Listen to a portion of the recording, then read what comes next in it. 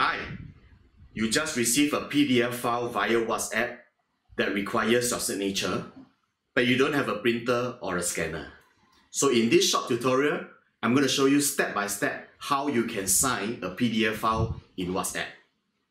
Well, WhatsApp doesn't have built-in signing capability yet, but turns out you can enhance it with a supporting app called Adobe Acrobat Reader.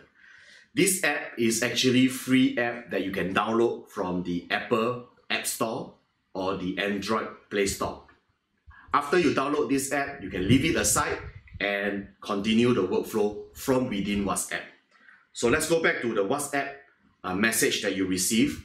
When somebody sends you a PDF file, I'm going to show you how to e-sign this document now. So you tap on a PDF file from within WhatsApp, look through the document to see if this is exactly what you guys have discussed, and if you are ready to sign, at the upper right corner there is a forward button.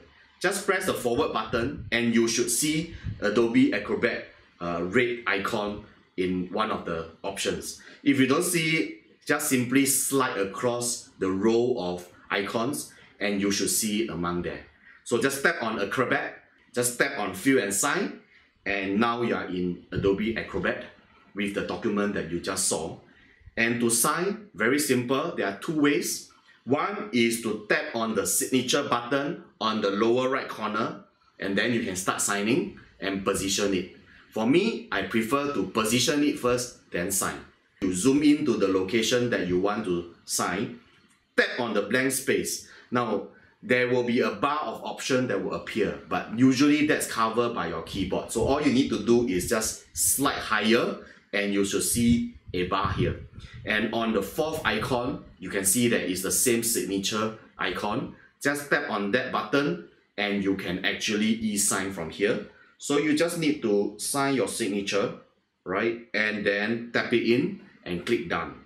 Once you click done, right, the signature will auto insert into the location that you tapped earlier. All you need to do now is simply to tap on your signature and to resize it using the resize blue bar, round button on the right. Just pull that round button and you will be able to resize it according to how you want to fit the box, right? You could also change the color using the black, red, and blue ink, or you can delete away the signature with the trash can button. So let's say I want to leave it as blue color, I will switch to blue color. And usually I like blue color for signing because then it differentiates the signing from the black and white text. Then you can move on to the bottom of the second page. Usually some document may require you to sign at the bottom of each page. Repeat the same process, tap on the empty space and then pull up a little bit to see the bar and click on sign. And the signature that you did on first page automatically appear. All you need to do is just position it or resize it. Once you are done, right, you move on to the last page. So in the last page of most of the documents, that's where you are required to type in your name or put in the date. So say here, you can tap to insert your signature. Just press the signature button, resize it accordingly again. And now I want to fill in the date. Just tap on the date, okay, area. And then you'll be presented with a typing. Just type it in. So let's say the date is 0303-2020. Okay. So once you have it, tap away and you should see what you fill in there. And then you can tap on it one more time and drag it around. Right. So there is a bounding box. Put your finger within the bounding box edges. Just use that to drag it around to position exactly where you want it. Powerful thing about this app is that you also have the ability to mark cross or strike off any text. So to do that, let's go back to one of the second page where we are supposed to tick a check mark on yes or no, right? So let's say you have to do a yes. So in this case, what you do is that you can simply tap on the box and Adobe Acrobat cleverly detect that that's a box and it will draw a cross for you, right? Then there will be cases where you are supposed to strike off between two choices. So to do that, the easiest way I found was to look at the bottom. There's an option there that shows like a dash mark. That turned out to be a strike mode. So just click on the strike mode so that it becomes blue color now. Then you tap on the word that you want to strike off. So in this case, I want to strike off the word inclusive. So I just tap on the word inclusive and the word is now crossed. Okay. This is exactly the common usage of signing a document, and this really helps you in the whole entire workflow. Let's say now you're happy with this document.